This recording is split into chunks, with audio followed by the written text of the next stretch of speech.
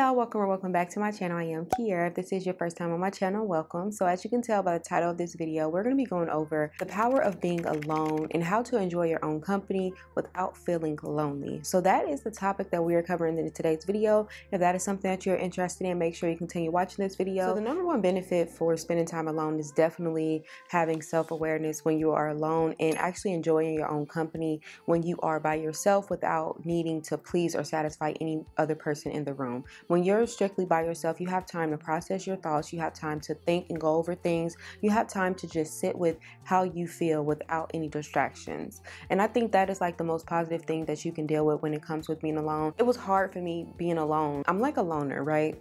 But I didn't grow up this way. I grew up in a 6-family household, and it was always people at our house, but I always hated the fact that we always had people at our house because I like, just like being by myself sometimes.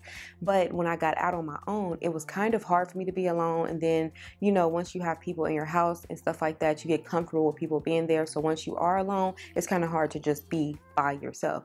And I think once you learn to be by yourself and you learn that you don't have to have someone there with you in order for you to feel whole or in order for you to be feel satisfied or, just anything like that, you'll understand the power of being alone. And I think I have found some of my most powerful strengths, and I have grown so much just with being in solitude these past few years, I would say. To be completely honest, I feel like I've been alone for 4 years. When I say alone, I mean just having friends and being around a bunch of people. I started to limit contact with a lot of people, and not because I was trying to just not be around people. It was because I felt like people weren't deserving of my time anymore. I started to notice when people weren't deserving of my time, and I decided to draw back. And I know that's kind of off subject of what this video is about. We're not saying just go into isolation because you don't want to be bothered with people, but the power of being alone because you can be alone is what I'm saying. And I learned the power of being alone just because I just found out people weren't worthy of my time. And I think when you find that power in being alone and just being by yourself, learning to just sit in your own company, you will feel so good just being by yourself, just coming home or just going wherever you are, just sitting by yourself and being by yourself, being able to think clearly, being able to make decisions without anyone telling you that you should or you shouldn't, just being able to react off your first instinct. And I also believe there's some connections with being alone and learning to trust your intuition. When you're around a bunch of people, you have a bunch of people in your ear, you have a bunch of people telling you yes, no, you should do this, you should do that. And I feel like when you are alone, it's strictly your thoughts and it's strictly you telling you what you should do. And I feel like when you learn to be by yourself, you'll also learn to trust your intuition more, learning to love yourself and be one with yourself without anyone else around. And also, just to kind of touch on that, I also feel like you learn to be exactly who you are when you're by yourself. You don't have to put on a mask to please anyone. You don't have to be someone that you're not. And when you learn to be by yourself, you will be exactly who your true authentic self is, and you get to shine through as yourself. And I think that is so powerful when it comes to spending time alone and learning to be by yourself and learning to enjoy your own company. If you are new to being by yourself, if you're used to being around a bunch of people and you're trying to learn to love being by yourself, some things that you can do is meditating, journaling, painting, drawing, listening to music, dancing, anything that sparks your creativity. I feel that a lot of times when you first get into being by yourself, you try to do activities that you would normally do with multiple people, but I feel like you should stay away from activities that require more than one person, because then you'll start to realize dang, I don't have nobody here to do it with me. You have to learn and find the enjoyment in activities that you can do by yourself. You don't want to play a card game because you might need 2 people. You should do painting or drawing or just dancing by yourself or something. Just learn how to knit a sweater or just make bracelets or something. Just anything creative where you can actually enjoy your own company. You can even just go play basketball or just go for a walk, go for a run. Just anything that you can do by yourself that don't require other people with you. I feel like it's the best way to start to enjoy being by yourself. Try to stay away from activities that require more than one person. Another thing to consider when you are starting to be alone and enjoy your own company for the first time is just to not confuse loneliness with boredom.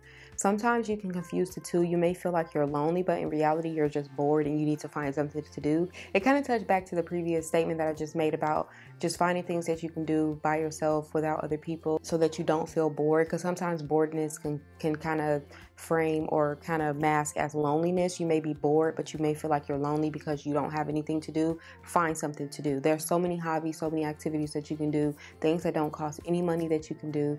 And you just have to find the little things in between your life to do so that you don't feel bored, and so that you most importantly don't confuse boredom with loneliness. Being alone or just spending time by yourself, learning to enjoy your own company is a form of self-care, and it's the best self-care act that you can do. Like, just imagine just being by yourself, being able to take a bath, or just being able to just take a shower, or just, you know, make you some dinner, sit on the couch, watch a movie, listen to some music, sip some wine, or just anything like that that you are allowed to do in your life, of course. And just being by yourself and just enjoying your own company, reading a book. Reading is definitely another thing that you could do if you are enjoying or learning to enjoy your own company.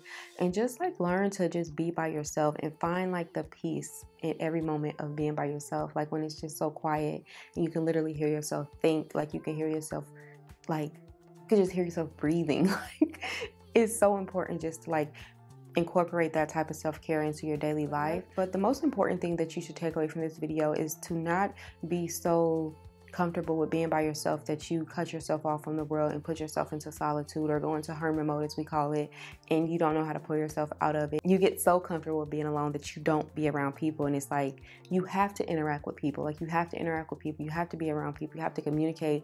And I know sometimes it seems as if because we have technology that we are communicating with people just because we're communicating through technology, but I'm a firm believer in you have to communicate with people in the flesh. Like, you have to communicate with people in the real world in order to maintain your sanity in this world, because sometimes you will feel like you're isolated because you're not communicating with real people. And I think for me, like, I have a 4-year-old, so I talk to her a lot, but it's like, do I have any friends? Like, no, I don't have a social life. Like, and I've said this in multiple videos that I don't know who I am outside of being a mom anymore. Like, once I became a mom, I feel like I put that cape on and I've been wearing it since. And I'm trying to find myself and figure out who I am without being a mom. And I think that's like the hardest thing when it comes for me, you know, spending time by myself. Because when I get a little bit of time by myself, it's like catch up on this, catch up on that. You know what I'm saying? So I feel like when you are learning to just be in your own company, don't forget to also include people in your life from time to time. Don't just go into hermit mode and just X everyone out of your life, because you will end up losing a lot of friends because of it. Trust me, I know. Just don't put yourself in hermit mode and put yourself in isolation and be stuck there. But that is what I have for today's video. I hope you did enjoy it. This video is fairly short. I'm trying to keep them short and sweet and straight to the point. I hope you did enjoy it. Leave some comments down below. Let me know what you think of this topic, or if you have any other questions or comments that you want me to bounce off of in a future video, please let me know down below in the comments.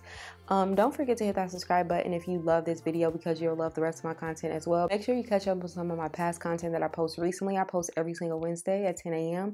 And of course, you do not want to miss this amazing content. But that's what I have for today's video, and I will see you next week in another upload. Thanks so much for watching.